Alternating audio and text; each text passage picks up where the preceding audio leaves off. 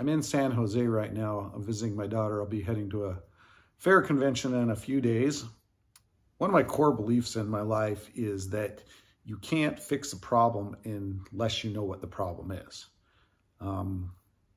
When I think about that, I often think about how people argue about politics, and they tend to just scream back and forth at each other about solutions and how we need to do this or we need to do that. And sometimes the things they're suggesting we do, I don't even think they know what problem that's supposed to fix. They're just yelling about what solutions people have proposed.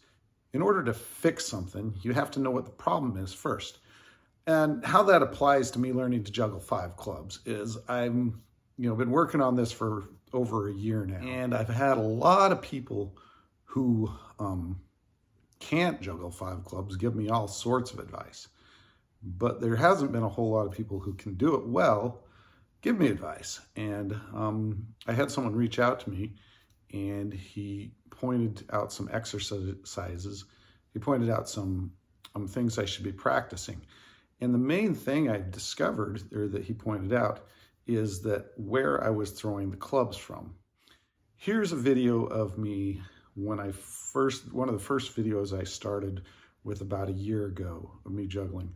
Now, if you'll notice here how high my hands are when I start throwing.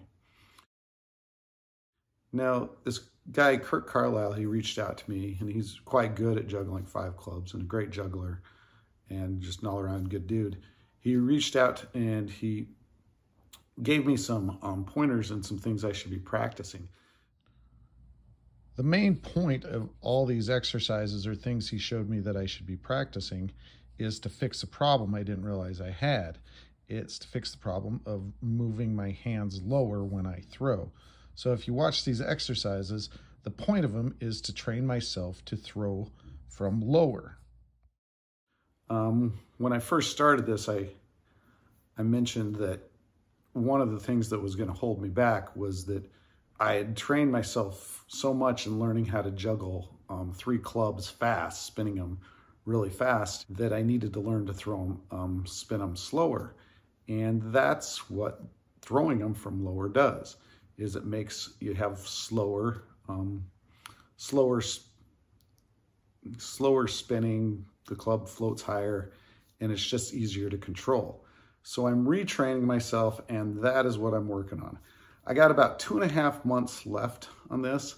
My plan is I'm going to be working on retraining myself to throw from my hands being lower for the rest of January. Once February and March hits, I'm going to devote pretty much all my practice to just trying to juggle 5 clubs for as long as I can and see if I can accomplish this. And if I can't, I'm not going to give up. I'm just not going to have reached my goal by the deadline that I set, which means I will relearn something. When setting a goal, don't set a deadline.